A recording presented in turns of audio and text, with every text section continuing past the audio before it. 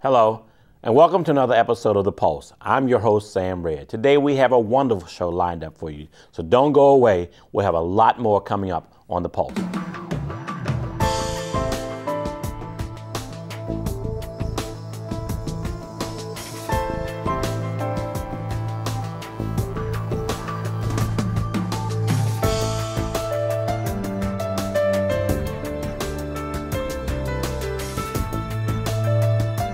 Have you ever felt like when you're walking down the streets of Baltimore that you had an angel watching over your shoulder? Well, that's definitely the case with Baltimore City's City Watch program. And joining me today is Lieutenant Sam Hood of the City Watch program with Baltimore City Police Department. Welcome to the show. Thank you. So, Lieutenant, tell me, what is the Baltimore City Watch? City Watch program is closed-circuit TV surveillance cameras throughout the city of Baltimore, identified in contingence with the CompStat program that was established several years ago with the police department. This way we know where and when to watch where the emergency crime has increased. This way we have that public servants, and we've increased our response time for that safety. Okay, so as we're riding through the streets, we see the cameras on the poles, and we see the blue lights flashing. These are the City Watch cameras. So how did this come about? In 2005, Governor O'Malley, then Mayor O'Malley, went to Westminster in London and saw this, an innovative, cost-effective measure to increase public safety in our public spaces. So he brought that program to Baltimore, and we started with 50 cameras in the downtown area. As I said earlier, we used the CompStat principles. We identified areas of the city had historical crime. Right. And we went to the east side, the west side, and the northwest up in the Park Heights regions. So that's where it originated.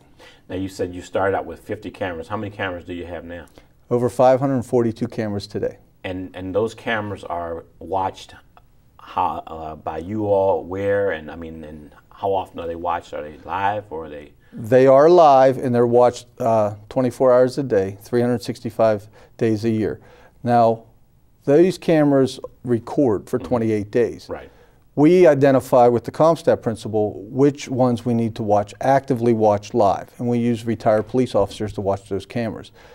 The other cameras are still recording, but they're on a pre-programmed tour. This way, all of the cameras are actively being monitored. It's just not live. We can do reactive instead of proactive. Okay, so there's a crime taking place in the city, and police are called or not called. You have people who are actually watching these crimes as they're taking place, and you all monitor with communications, or? The camera monitors in City Watch, they have a direct line radios with the police officers, and they get the call at the same time they're dispatched to police. Right. At the same time, we'll enter that address and see if we have a camera in that location, which they'll pull that camera up, and then they'll rewind it a few moments and see if they know if the call is valid, if the information is accurate, and so they can aid that officer by the time they arrive. They have all of the information they need to assess the situation properly. And how effective are these cameras in Baltimore City? We've reduced crime where there's cameras 25%, and that was reported in the Urban Institute report. And are these cameras being used to solve what types of crimes? All crimes that we can identify and address. We have person crime, but also property crime. Now, these crimes that we're identifying, first of all, we're starting with, any violent crime. But it's a very public street until the incident occurs. You don't know till that moment. So we have to watch those areas closely where we keep getting calls for service for police response. Now, these cameras used in court cases for a homicide or a robbery. Tell me how they're used with the State's Attorney's Office or the Police Department. Yes, that's correct. The State's Attorney's Office, we've worked out all of the chain of custody issues that they've actually been able validity on their own merit, and they've used them in court, even because we can actually get the victim who might not want to press charges against the suspect. We've been able to use the camera itself to what has transpired in the incident and have a successful prosecution. Now, I know that there are other areas, other agencies that have cameras, such as MTA Police and Light Rail, or Johns Hopkins has them around the the hospital campus. Do you work closely with those other agencies also? We do, and that's the biggest part of success for City Watch. It's all our partnerships, our collaboration between the state and local entities and private enterprises, like you said, John Hopkins. We're constant in contact, utilizing. So it's not just where you have a siloed camera system, but you're actually on one common operating picture. We're sharing information in real time, so they understand the totality of the incident they're dealing with. So are you saying that the City Watch, something like the camera system, this is a thing of the future and present day of fighting crime in the cities? Absolutely. I firmly believe that this is, you're revolutionizing the way public safety is perceived and that service is met. And our city officials have been able to identify that, and they've fully supported where this is going for public safety. And I know I've heard the police commissioner talk about the pocket cop. How does that work with the camera system also? The pocket cop, not only do we have the camera system so we can see where the crime has occurred, in the same moment, we know the GPS location of the police officer. So we can send down a snapshot at the moment of a crime, a person that has a gun in an area. We can take that snapshot and send that, because we have the GPS for pocket cop from Commissioner Bielefeld, we can send that to them in real time. So they're not stopping an innocent citizen for officer safety, also for the safety of the citizens. They know exactly whom they're dealing with because they see an accurate picture, not a description over the radio, which we've relied on for a long time. Now, is there a plan to have more cameras in the city? Yes, we've actually we've worked with local communities and neighborhoods. We're actually working, because of the fiscal responsibilities from the city government and Homeland Security. We're now putting the backbone in the fiber and then working with the community associations to identify where their priorities are, which is an objective of the mayor. Now, are there communities that don't have cameras that have cameras in their future plans? If they've requested a camera, we have to reevaluate, prioritize, and then see how we can aid them and find financial resources for them. And our partnerships, as you described earlier, state or private entities have supported us in aiding them to get a camera. Now, what about if the community wanted to purchase their own cameras? Are there communities that have done such?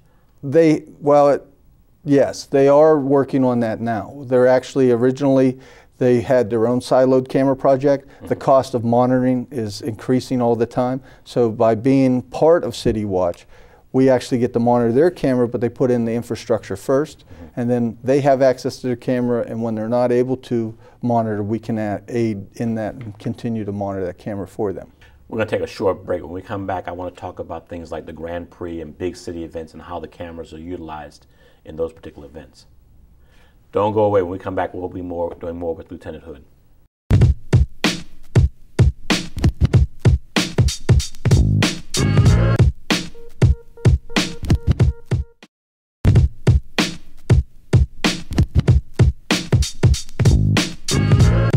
Welcome back to The Pulse. I'm your host, Sam Red. With me today is Lieutenant Sam Hood of the Baltimore City Police Department's City Watch program. So when we left, we were talking about the big events that take place in the city and how people are protected and watched over while something like that is going on. One case or event in particular was the Grand Prix. So tell me, how did you all watch so much going on with the Grand Prix and events like that?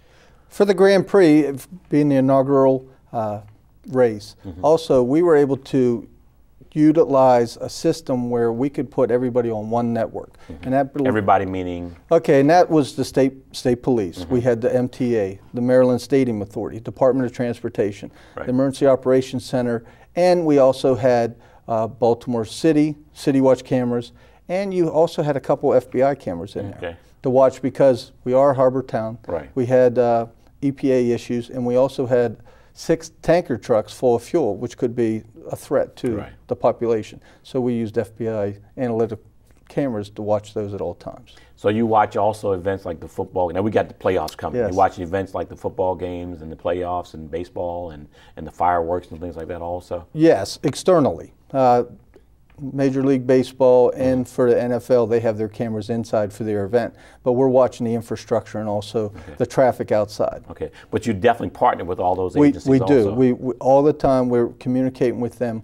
Almost quarterly, we're communicating with every event coming up. Okay. When I was at your office last week, I saw something that was really impressive to me, where a citizen was being attacked by someone, and no one had to call the police because you all were right there. And that's what I mean by that guardian angel.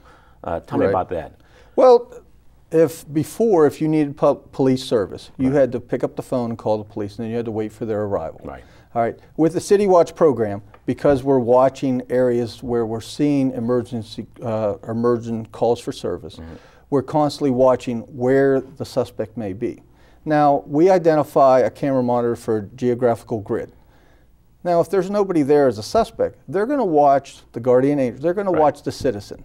Downtown at the Inner Harbor, we want to watch someone's on their cell phone. They're setting up dinner plans. They've been at Joseph A. Bank. They got their bogged down with bags. Right. They're losing their ability to protect themselves. Right.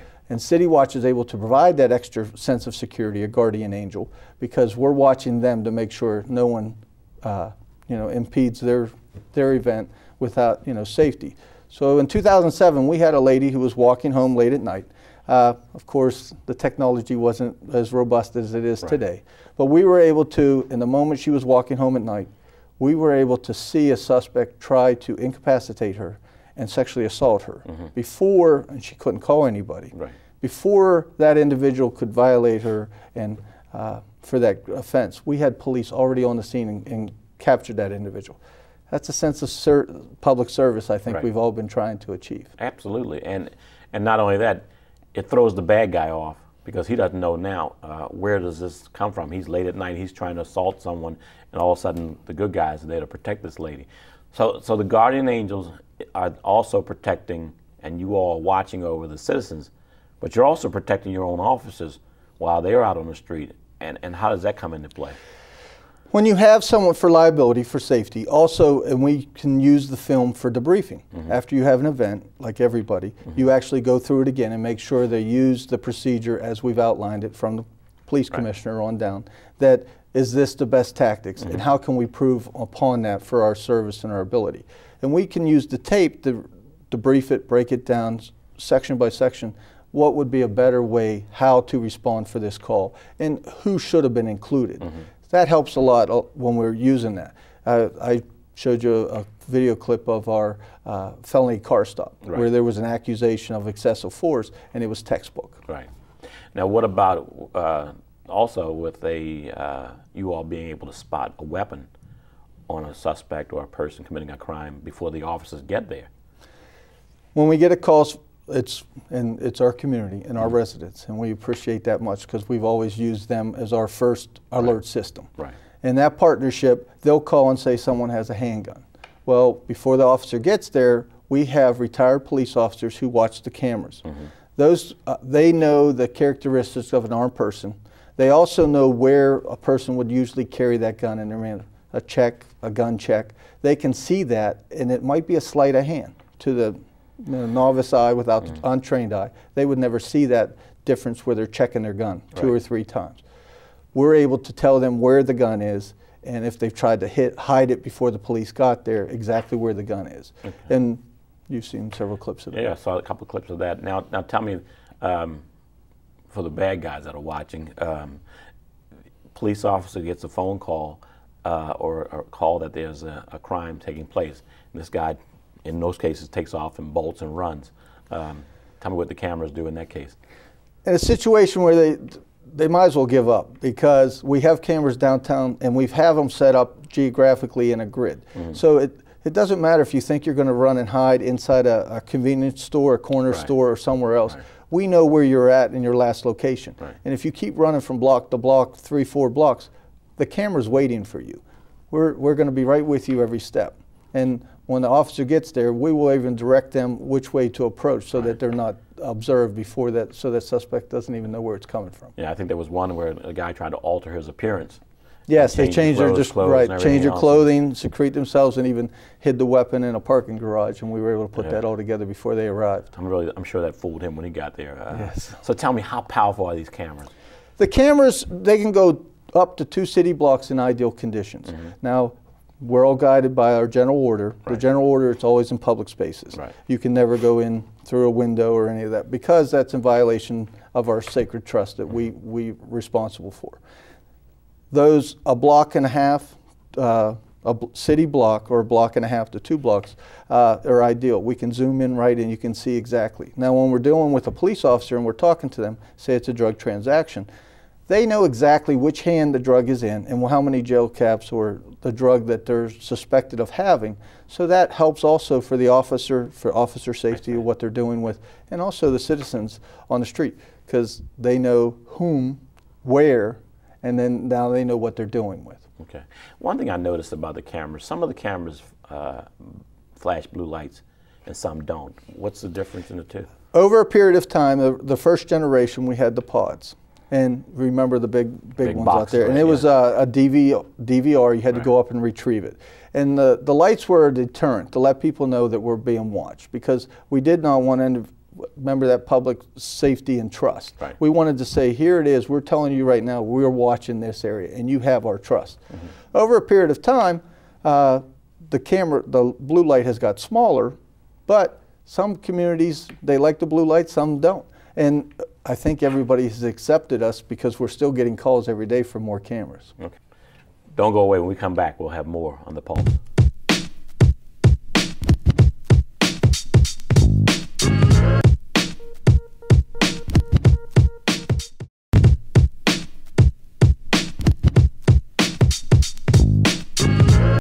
Welcome back to the Pulse. When we left, we were talking about the Baltimore City Watch program. With me is Lieutenant Sam Hood.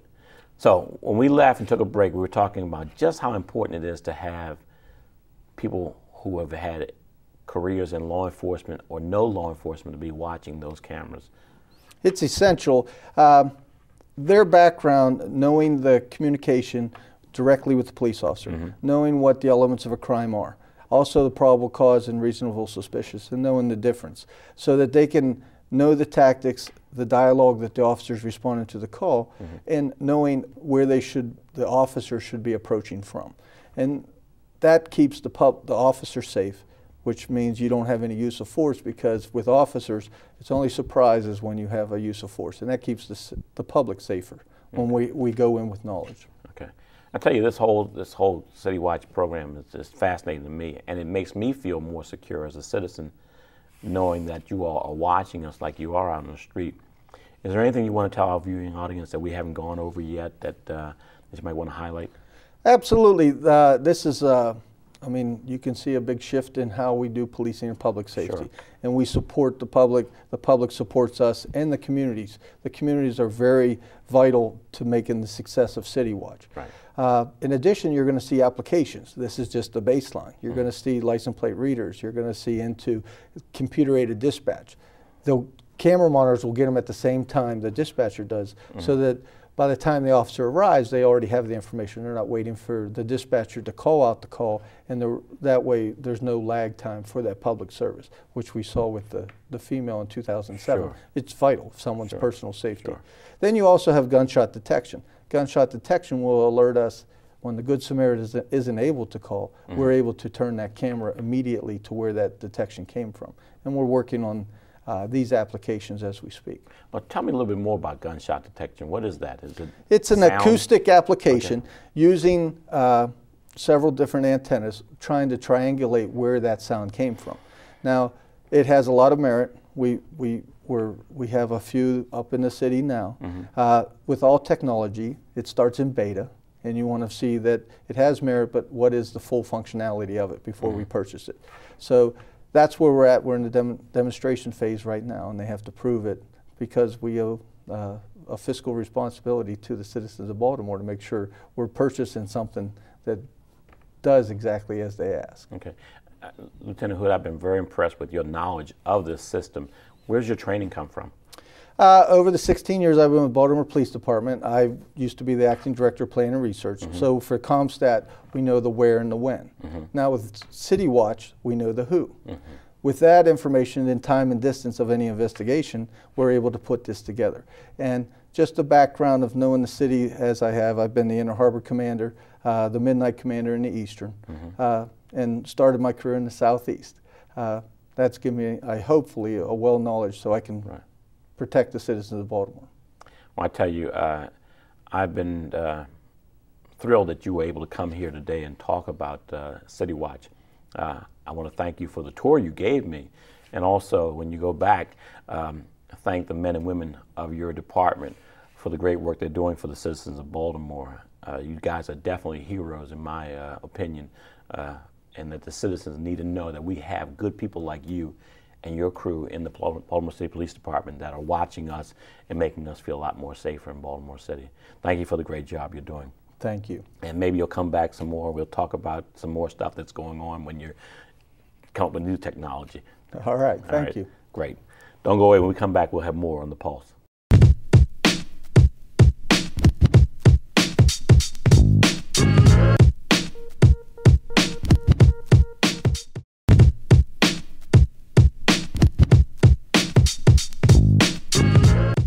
I want to thank all my guests for coming on the show today, and I hope some kind of way their information will help you stay safe in and around your community. And as always in parting, stay safe, stay informed, and keep your finger on the pulse of our community.